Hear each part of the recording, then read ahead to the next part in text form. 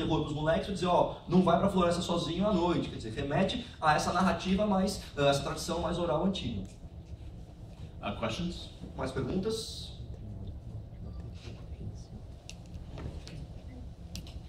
Eu quero trabalhar na área de jogos e queria saber se acho melhor para a experiência pessoal começar do zero, sozinho, ou entrar para uma grande empresa e ir aprendendo com as pessoas que já trabalham lá. Okay. Well, she has plans to work with the gaming industry. So, what do you think would be best for her professional career? To start out from nothing by herself, or to get into a big company and get some tips from people who are already there, who already are successful and stuff?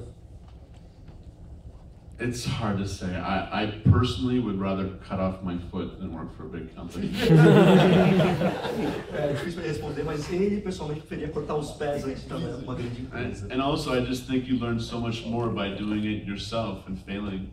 You know, if you want to play it safe and for you and your family, it's very important you have a career and stability and work your way up even at a young age, then you should go to a company. But if you have even a tiny bit of risk-taking ability that you can take off a few years and just work on your own game, then do it. You know, but find partners. Find a good programmer, or if you don't want to do a computer game, find a good artist, and then work with someone and do it. But just, you know, try. I mean, you know, until you're 30, you're allowed to fail over and over again. Use that. I mean, after 30, okay, maybe you have to do something. But until then, I mean, come on. Have a little fun. Try some new things. Fail, fail, fail. Quer dizer, para ele é muito mais importante, né, ele diz assim, você aprende muito mais quando você está por conta própria, quando você está se virando ali, quando você está fracassando sozinho e tal. Agora, se para você for importante, para você, para sua família, enfim, para seus valores, for importante você ter um emprego, uma estabilidade, uma projeção, uma progressão que você possa ter mesmo de idade mais jovem, vá para uma grande empresa. Agora, se você tiver um mínimo na sua vida de uma personalidade mais ousada, vá sozinho, quer dizer, vá fazer sozinho, que você aprende muito mais fracassando e tentando por conta própria. Mas arranje bons parceiros. Se você quiser ir para a área de computador, arranje um bom programador. Se quiser não ir para a área de computador, arranje um bom artista, um bom desenhista para que você consiga incrementar isso. Mas divirta-se, que é isso que é o importante do processo. Como ele mesmo fala, até os 30 anos você tem uma margem aí que você pode errar bastante. Talvez depois dos 30 você tenha que começar a pôr o pé no chão, começar a ser um pouco mais sério. Mas até os 30, divirta-se. Vai ser louco. So design a game now. Why not now? Design your first game. You know, and you can put it out in any number of ways. You can just release it for free on the internet. You can do it now. You can put a game concept out. It's not a problem, you know. Quer dizer, desenvolva o seu jogo agora. Por que não fazer agora? Você tem milhares de maneiras que você tem para divulgar esse produto. Você pode lançar de graça na internet, enfim, tem vários meios de você divulgar isso. Então, por que não agora? Né? Por que perder a oportunidade agora? You know, and just the fact of having to convince friends to play with you, to play test, I think some of my greatest talents have come from learning how to beg people to play my game.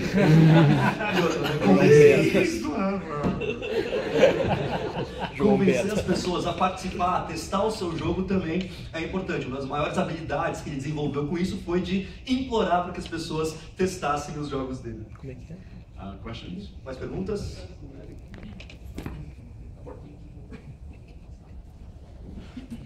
Eu vou fazer perguntas de um outro tipo, porque na verdade eu não venho do RPG, mas acho que elas cabem.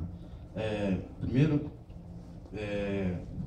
se de algum modo, em que medida essa prática da representação do eu nesses grupos, segundo certas regras, que são constantemente mudadas porque novos jogos, novos paradigmas surgem, se isso serve, em que medida, como modelos de novos tipos de ação política, que escopo isso poderia ter. Em segundo lugar, Posso fazer por partes? Porque pode. I'll break in two parts, otherwise I'm going to forget it. He wants to change the subject because he does not come from a role-playing game background. So he wants to know how this representation of the I that you were talking about, how could it reflect into a new kind of political action? E a segunda parte? Oh, there are two more parts actually. Let's do it like this. Can he respond essa parte? Pode ser? Okay, Let's break into parts, otherwise we're going to get confused. Okay, so actually it's a big part of what my new board game is I designed a board game that you mentioned called Democracy. And this is based on my work. I have another career besides game design where I'm a political consultant. And I go around the world and I consult with politicians to either keep them out of jail or in office. and I like politicians, but I don't trust them. But people have this very weird idea about politicians. On one hand, everyone wants politicians to stand up for what they believe in and do only what they believe and be strong and not always make deals all the time, you know, and be crooked. On the other hand, we need to have people in politics who get things done. We want things to be gotten done and not all this problems and friction and fighting. Why are they fighting all the time? No, they must compromise and get things done. Bom, ele acredita muito nisso, inclusive o novo jogo de tabuleiro que ele desenvolveu chamado Democracy vai nesse sentido, porque além de desenvolvedor de jogos, ele também é um consultor político. Então ele circula pelo mundo conversando com políticos ou para mantê-los fora da cadeia ou para mantê-los nos seus cargos, né? E ele pessoalmente gosta dos políticos, embora ele não confie neles, né? Parece alguma coisa que vocês já ouviram. E além disso, o que ele fica muito surpreso é que existe uma dualidade na maneira como as pessoas veem os políticos. Que por um lado as pessoas querem que os políticos sejam convictos, que só façam aquilo de acordo com a sua ideologia, sejam fortes e só defendam aquilo que eles acreditam. Mas por outro lado, eles também querem políticos que façam as coisas, que resolvam os problemas. E não é assim, as coisas têm que ser feitas com concessões, não é? Né? Existe um jogo aí no meio. So everywhere I went, the politicians didn't understand how democracy really worked. And my friends in the opposition didn't understand, and so I invented a game to go, listen, you know, in this game the whole game is about making deals, but still getting what you want. But you know, you gotta make the right deals, the right people, and you gotta lie, not too much, but a little bit. and it's a game about how politics really is, because I was very happy to hear about Brazilians protesting in the streets, because I know this is a good thing always, because every time you make a politician scared, it's better for the country. Take tomorrow, people.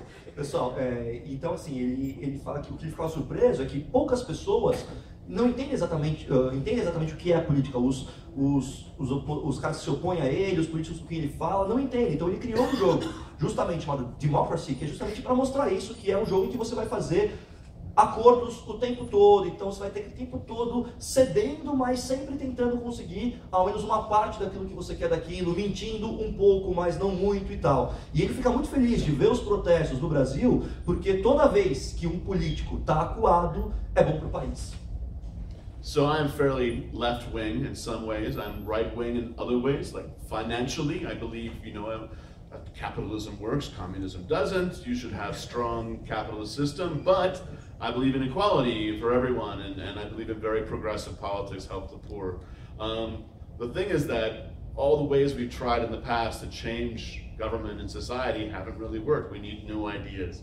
And so going back to my original talking about solving problems, I mean, I think we have huge problems in the world. Many different types of government have problems. We need brand new ideas, you know, and maybe they'll be as stupid as communism, you know, but we need new ideas and try them out. And then once we try them out, we can see if they're stupid or not. You know, there are no stupid ideas at first. It's only stupid after you try them. And what politics needs is lots and lots of new ideas. Então, quer dizer, ele se considera um cara de orientação de esquerda em alguns aspectos e de direita em outros, especialmente financeiramente. Ele já viu que o capitalismo funciona, o comunismo não funciona, mas por outro lado ele acredita na igualdade entre as pessoas, ele acredita em políticas progressistas que ajudem os pobres. E retomando aquilo que ele falou no começo da fala dele, a ideia de você resolver problemas. Então temos esse problema, precisamos de novas ideias que resolvam esses problemas. Então pode ser que talvez seja a estupidez do comunismo, talvez. Nenhuma ideia ela é estúpida de saída, ela só é estúpida depois que a gente coloca ela em prática e vê que ela efetivamente não funciona. So for instance, one of my ideas is that I think everyone from the age of 14 up should have the right to vote. Because I think most people who vote tend to be over 60, right? And what do they care about? Money now, right? Of course you would. When you're 60, you will want money now. Give me my pension. I want stuff now, okay? But you are young. What do you want? You want things to be good when you are 60, okay? And this is good. Countries need to think far ahead. But what do politicians think of now? Next year, only next year. Então, quer dizer, ele acha que uma maneira disso é que as pessoas de 14 anos para cima deveriam ser permitidas o direito de votar, porque a maioria das pessoas que votam hoje tem mais de 60 anos. E o que o cara de 60 anos quer? A minha grana agora, quer a minha aposentadoria, quer resolver o problema agora. Agora, vocês que são jovens querem outras coisas, vocês querem mudar o planeta para que ele esteja melhor quando vocês estiverem com 60 anos. Quer dizer, vocês que têm tempo aí, vocês é que vão precisar fazer essa mudança. E, na verdade, o que os políticos entendem? O ano que vem. Quer dizer, especialmente, we're having elections in Brazil next year, so next year really does apply. Get the vote. Yeah. Part 2, I guess? Part 2? Não sabe o que é obrigatório. Ele não sabe o que é obrigatório. Não, só um parênteses. Ele acabou de descrever, não sei quantas pessoas conhecem do Weber no ensino médio, mas ele acabou de descrever o conflito entre ética da República, a responsabilidade e ética da competição. Agora está falando demais. Não, a outra pergunta era, ele falou, o lidar com novos problemas, né? Os romanos não tinham postos, mas você tem que se perguntar como uma coisa se constitui como problema, né?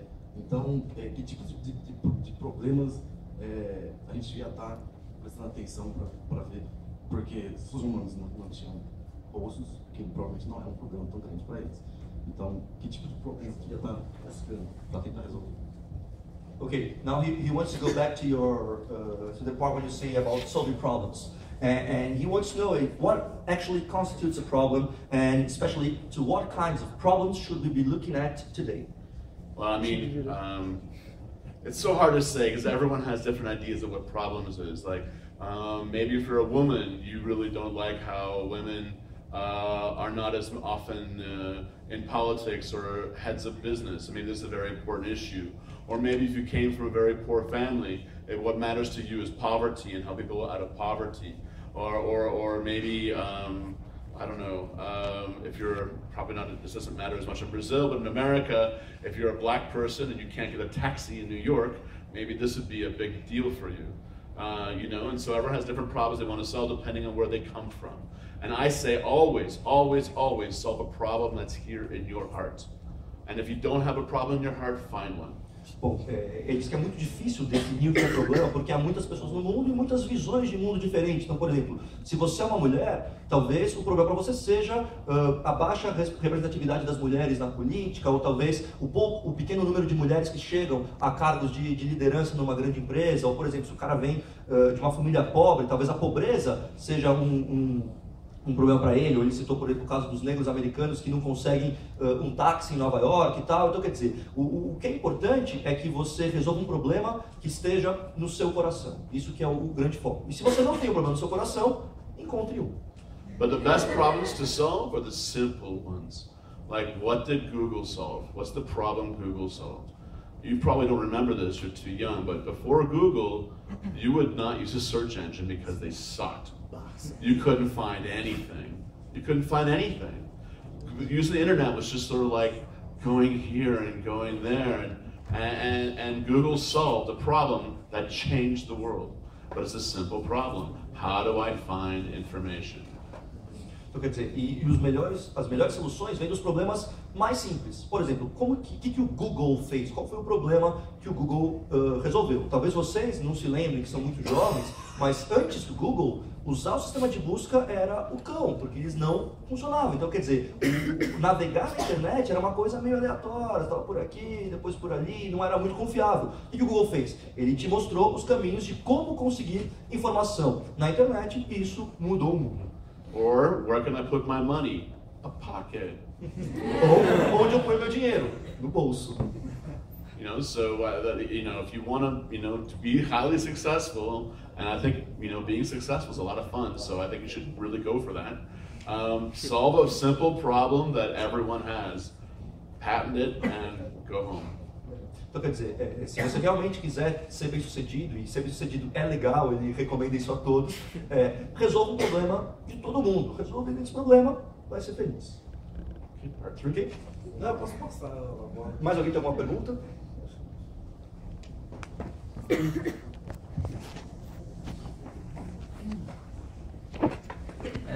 Pergunta rápida. De onde veio a ideia do seu novo livro, do zumbi? De onde ela surgiu? E como você pretende articular com uma criatura que é tão rasa? Rasa do ponto de vista psicológico. Que ele não tem muito o que fazer. He wants to know where you got the idea for your new zombie book, and how do you plan to deal with the character, the zombies, which are so shallow. Well, that's where the idea came from. People don't realize that before Mike's vampire game came out, and before that, before Anne Rice came out, zombies were vampires were two-dimensional monsters. In the movies, they were just boring. Some of them were a little bit more so, but then around the 80s, some movies came in that made the zombies the center of the focus. And suddenly things changed. And right now you can see the same thing happening with zombies. Zombies used to be these mindless things walking, and then they started running. Okay? And now you have a movie like Warm Bodies, where you have a zombie boy falling in love with a girl. Now, I hated that movie. But I think it's showing where the cultural zeitgeist is going. That the monster begins as this stupid, mindless animal coming after you, representing man versus nature. And nature's going to devour you. And then it becomes man versus man. And it's the beast within, the monster. You are the zombie. And so I realized 4 years ago, oh yeah, this is gonna happen to zombies too. So how can I be the guy to make up the coolest, lucid, intelligent zombies possible? And that's how it began.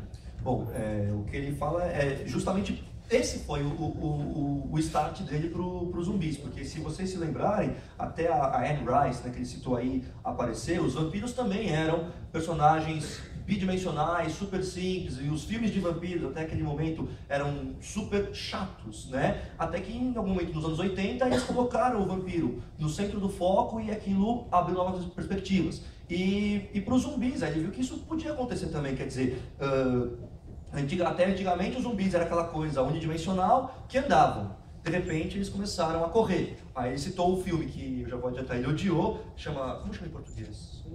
Meu namorado é um zumbi. Meu namorado é um zumbi, em que o garotinho zumbi se apaixona pela garotinha zumbi, enfim, quer dizer... não, pelo menos é de verdade. Tá, enfim, Real Girl.